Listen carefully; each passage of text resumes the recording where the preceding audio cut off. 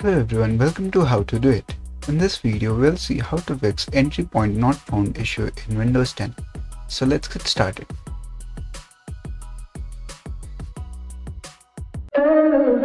So to fix this, just go to Google Chrome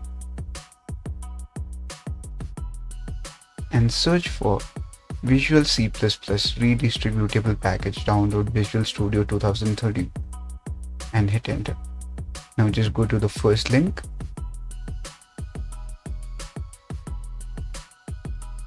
Now here just select the language and click on download. Now here we have different options. So we'll have to check our compatibility. So for that, just minimize this and just right click on this PC and click on properties. Now here we can see it is a 64-bit operating system with x64-based processor. So here we'll have to select the x64-bit one. If it was 32-bit processor, we should have selected the x86.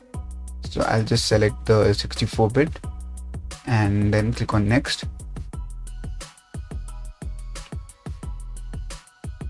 Now it will start the download automatically. So the download has been complete, so I'll just click on it to start the installation. I'll click on I agree and then click on install.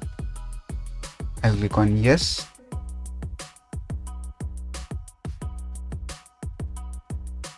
And then close. So now the Visual C++ has been installed. So there's one more step after this. So just minimize everything and just go to start and search for CMD. Now right click on the command prompt and click on run as administrator. Click on yes. Now in the command prompt just type in sfc space / scan now. Now this will take some time, so I'll just fast forward the video.